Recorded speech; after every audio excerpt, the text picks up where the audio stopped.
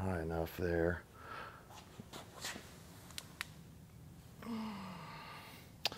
Hey guys, welcome back to Hands On channel. Today I thought I'd share with you the steps involved to get a engine like this. This happens to be a 350 Chevrolet or a small block Chevy. It's a Vortec out of a 98 Suburban, but you can see it's fully dressed. It's got the intake, the cylinder heads, everything is on it. So this is a long block complete. The engine stand manufacturers will tell you that you should center up with the crankshaft here and try to center your engine stand with that. And that's great on a short block that doesn't have cylinder heads on it. But when you put cylinder heads on there, that adds a whole bunch of weight to the top end. So I find that somewhere in this area right here, you try to kind of get in between. Right around here is probably the best spot that's where I try to shoot for.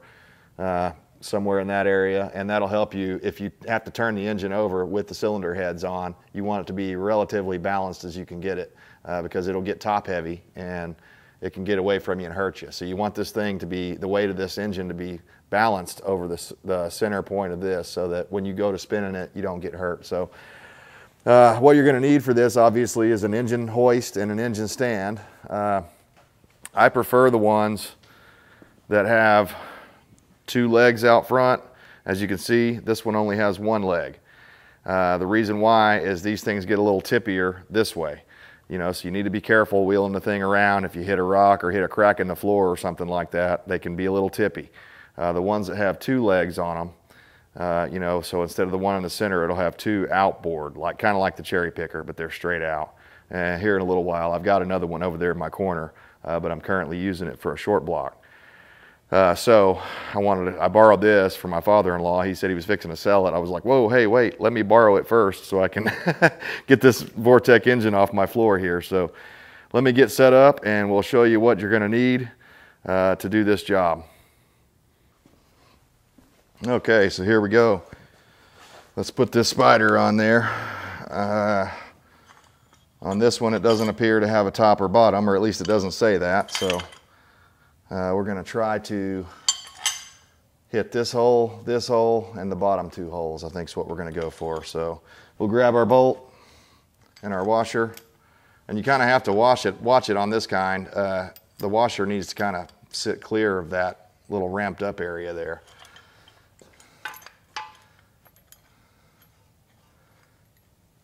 So we're just going to snug these up for now.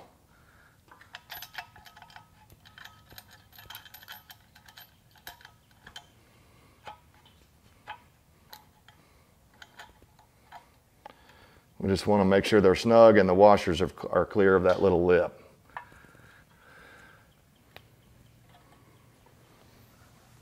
Okay.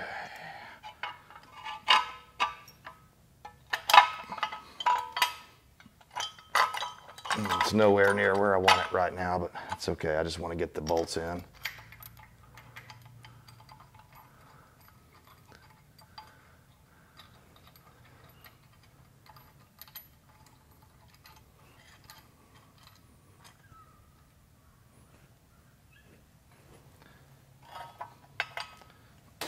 Okay.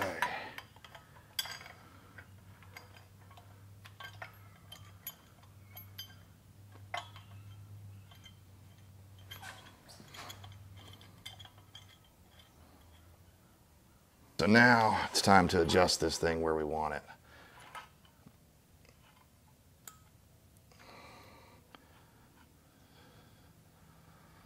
And again, here's the center of the crankshaft, and you can see I'm several inches above that. So what we're going to do is try to snug one up here. A couple of them, so that it'll hold there. And I'm just kind of eyeballing into the flat plane here of the top of the intake, where the intake manifold sits on the top of the block. Okay, that looks pretty darn good.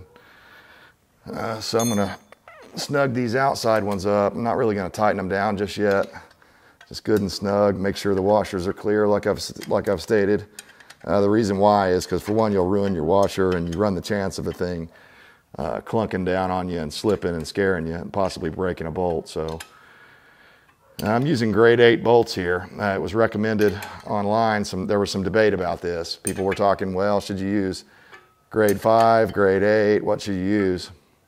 And the consensus was grade 5 was probably the better ones, but I couldn't get any grade 5s today. All I could get was grade 8s. So, and I've used them before, never had a problem with them. But if you want to be extra safe, get grade 5, because although that sounds a little backwards from what you would think, the reason why you do that is that the grade 5s have a little bit more flex in them before they break. These grade 8s they just snap when they go. So everything's looking good. We can go ahead and proceed to tighten everything up. And we want it good and tight because we don't want this thing slipping on the stand. Okay. And I'm keeping my body out from underneath this thing while I'm wrenching on it and reefing on it, because if that chain snapped, or if the cherry picker, this made in China cherry picker that I'm running, if it decided to give up the ghost, I wouldn't want to be underneath it because this thing could cripple you. Okay, so those are all tight.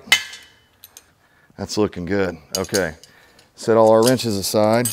Oh man, I got greasy. Okay, so next up, we're gonna slide this guy right in just like that. Hopefully it'll go right on. Yep, I'm gonna have to raise the stand up a little bit, a couple pumps.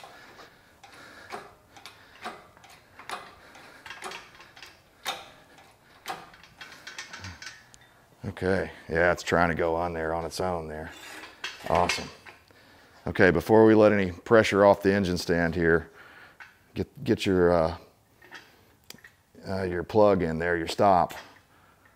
Get it in position.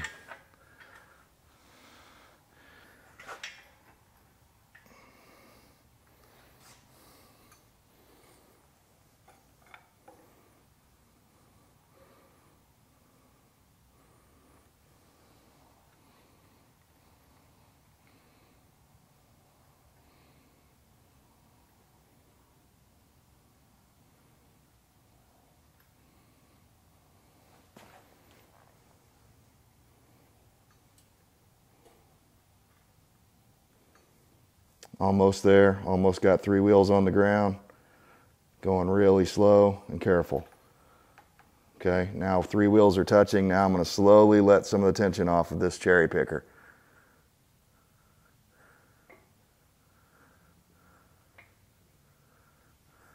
Okay, I saw the line go a little slack there. And go a little more.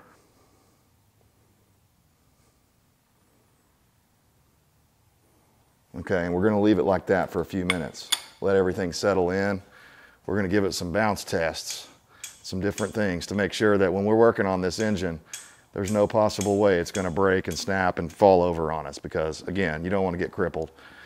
So anyways, guys, hopefully that helped you out. I just thought I might share this with you because I had to learn this on my own. And when you follow the engine stand's recommended procedures, you'll end up putting that thing center with the crankshaft on the engine.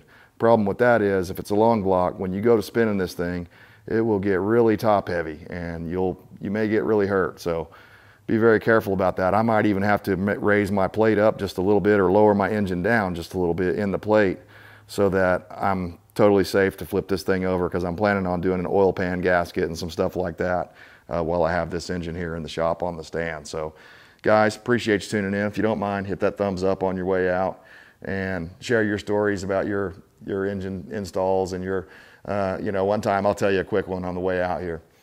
One time I had a stand exactly like this one, a little 3-prong job here like this. And I thought, that's probably strong enough for me to put it on the back of a flatbed truck, just like that, and drive it, 5 miles away to my other shop that I had.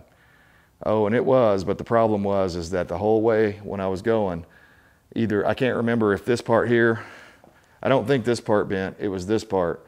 It was bending as I was going, so I basically ruined that engine stand. Now, if I'd have put a block of wood or something up underneath the front to support that, but I was young and I wasn't thinking, I thought, oh, it's an engine stand, it'll hold it. But anyways, guys, you want to be real careful with these things, and even rolling them around on a concrete floor like this, these 3-prong ones can be really dangerous. So I recommend the 2-prong or the 2-leg ones out front. That way it has 4 casters touching the ground. They're a lot safer, a lot more stable platform. So anyways, guys, appreciate you tuning in. Until then, we'll see you next time.